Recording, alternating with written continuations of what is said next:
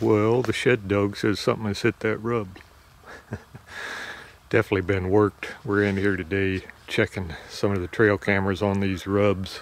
This farm, was all fun and games there back along about 1st of August there. Shed dog, running wild, chasing bucks, carrying on. But about 2 weeks after that, EHD hit here real hard, just decimated the deer. I mean, everything from mature bucks to fawns it killed. So we're just, I don't know. A lot of the bucks I'd been seeing kind of disappeared, so I don't know whether they're still alive or not. But this rub here's definitely been hit, so at least one buck's still alive. So I'm going to check a couple of these cameras today and see what we got on them, and definitely start hunting these rubs here. So from now on, it's, like I say, getting to be prime time here, so the weather's good, cool, and supposed to be that way for the foreseeable future. Well, I got home with the cards there and just going through them here. Actually, not too disappointing. Actually, a couple of pretty good looking bucks on the rubs, actually. A couple of daylight photos even. Yeah, there's a pretty good one there. This one here is actually the one the shed dog made a run at earlier this summer. I wasn't really expecting this, but check that buck out. Of course, that's that big one I had all the velvet footage of this summer. He was actually, there was deer dying all around him where he was. I was just scared to death that he got the EHD, but I don't know, maybe he's immune to it or something, but he's still alive, and that's pretty amazing. It's just hard to believe that he's still here, so I guess that's gonna have to be the target buck. That's the same rub that I've had there, I don't know, probably pushing 10 years. It's just on a real good ridge. It's actually where I passed that jawbreaker buck years and years ago, right on that rub. And every year there's and it's the same rub that the buck I shot there a couple of years ago that had the limp there, he was on that rub. So it's just a perfect travel corridor from bedding area to a bean field ridge that they feed on. You can see in the other video there that he actually tore the rub apart there. I didn't have it stapled up there good enough with the wire. Actually kind of tore it down, so I have to get over there and tack that wire back up on there. But so looks like there's a few bucks around, and getting towards November here, so I'm gonna start hunting, and it should be fun.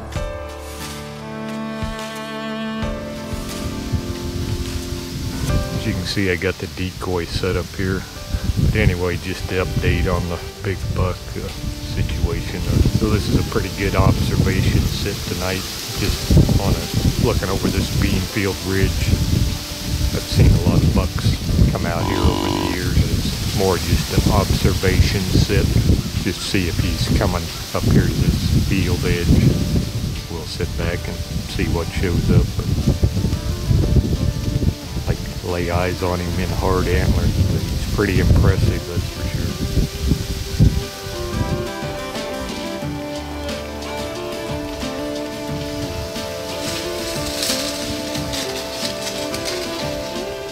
Well, I thought we were going to see a decoy fight there, but a couple of cows interrupted things. The buck, I saw him watching something, look around there, and a couple of cows walking up here. That's pretty cool. Too bad that wasn't that big buck. That's a mature buck there. Definitely grunted him over here, and definitely checking things out, that's for sure. Things are starting to pick up a little, I think.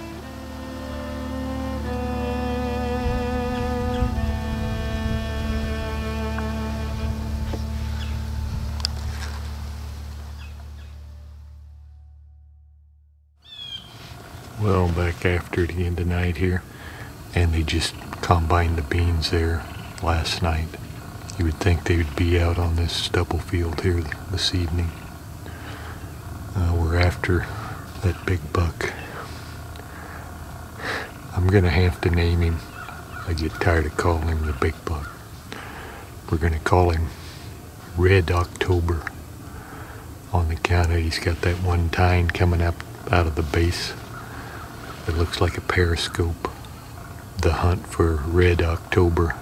That's a movie from way back when, so sounds pretty cool. So I guess the hunt for Red October begins. We caught him on a rub.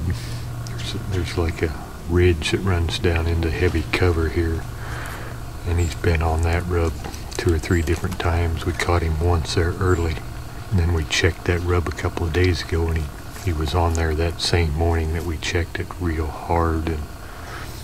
And like I've said before, I think he's a buck that was in here last year, and that buck was on this field quite a bit last year. So it was a real nice 8-pointer come out here just at dark last night.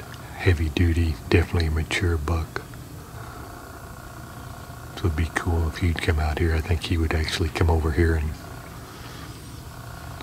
probably work the decoy, but I don't know.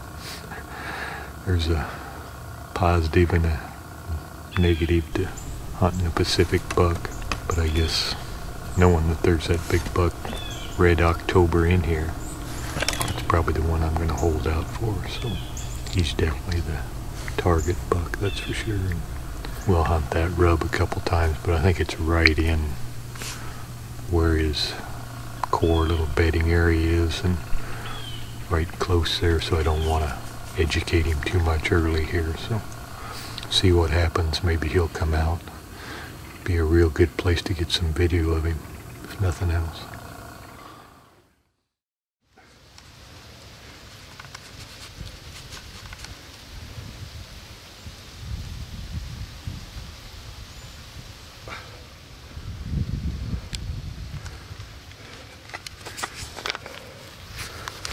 Holy smokes, guys. That's exciting there.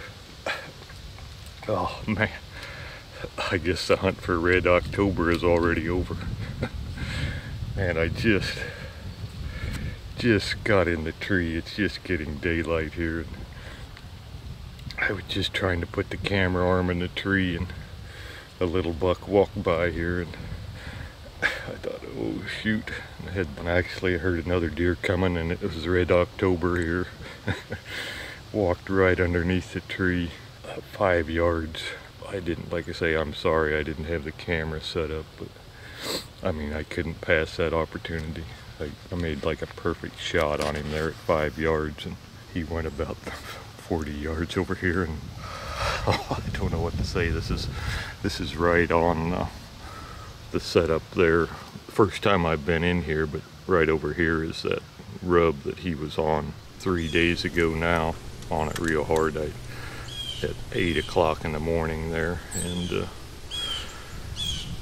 so we finally got a south wind. It takes a south wind to hunt this stand, and just got in here just breaking daylight here, and a little bit late getting to the stand actually, but I should have been here 5 minutes earlier. I'd have had the camera arm set up, but oh, that's awesome. But you can see the rub. This is actually the rub that I passed Jawbreaker on there years ago, and had a lot of good bucks on it. It's just a natural travel corridor. But November 6th today, and exciting stuff. But will give me a little time to calm my nerves here and go down and take a look at him. But awesome.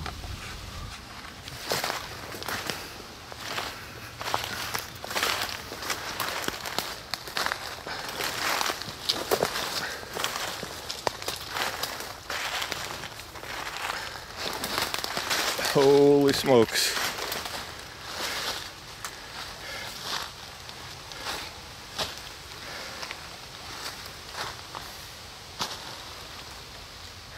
Well, that's Red October. I guess it's November, but still can't believe he didn't break that tine off. But that's an awesome buck. I'll call my son here. He's gonna come over and help me get him out of here. But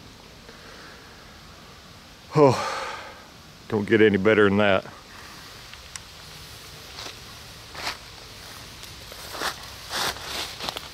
Well, congratulations. Thanks. Glad you could get over here before he went to work or whatever. But, yeah, that worked out pretty well. So. Yeah, he's not too far down in there, but I doubt if I could drag him up out of here by myself. But, yeah, fair enough. Yeah, but yeah, right over there is where I was last night there on this field. So this is a field he's coming to feeding here, but so he just kind of a ridge. It goes right down in here, and that's where that rub is. And so I knew he was staying in here pretty close, so we'll go down and take a look at him. What do you think? Definitely big. Jeez. Look at that. Oh my gosh.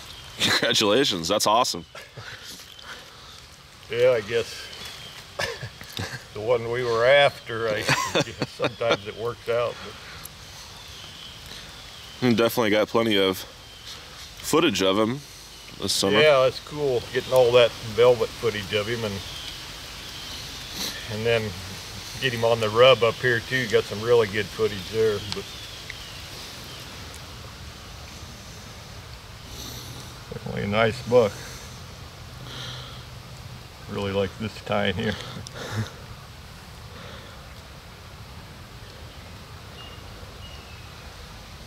The hunt for Red October is over.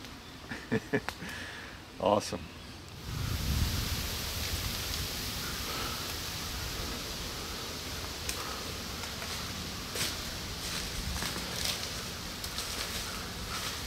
Well, this is the trail he walked up on. Like I say, a little buck went through here just right before him, and I didn't even have my release on my bow, but I put the release on, heard something else, and he walked right up this trail. And he was just about to get out of sight here, and I don't even think I stopped him. He was walking real slow when I just shot him right here at 5 yards. Here's the arrow. Definitely did a pass through on him, but I could tell I made a good hit on him, and then he just went like 30 yards and stopped. And close shot, I can make them if they're under 20. But the rubs was just right up here. Like I say, it's like a 20-yard shot to the rub. It's just a real good little ridge here. Like I've said before, it's just a bedding area right back behind us and feeding area this way, and this is just a transition, real good ridge where they travel back and forth here. I was just getting him on that rub there a couple of times early. I just knew he was probably bedded right here, so this is the first time I've set that stand, and it's November 6th, and it got a south wind this morning, which worked out. And there's been a lot of bucks on this rub over the years, so he's not the first one to hit it, that's for sure. And I'm pretty sure, like I've said before, that he was here last year, because there was a buck on this rub quite a bit last year too that has similar characteristics to him, so I'm guessing that's the same buck. Don't ever let anybody tell you a horizontal rub don't work, because they do. Well, this is a rub he'd been on a couple of times. I haven't checked the trail camera today to see if he's been on there, but he definitely liked this rub, that's for sure. He definitely wasn't scared of the trail camera, and I got one right behind us too, up in the tree there. But it's pretty cool to get a lot of video on these rubs. It's just cool footage, and they definitely like him. Been cool to shoot him off the rub, but it's kind of hard to pass him when he's 5 yards away. It's awesome.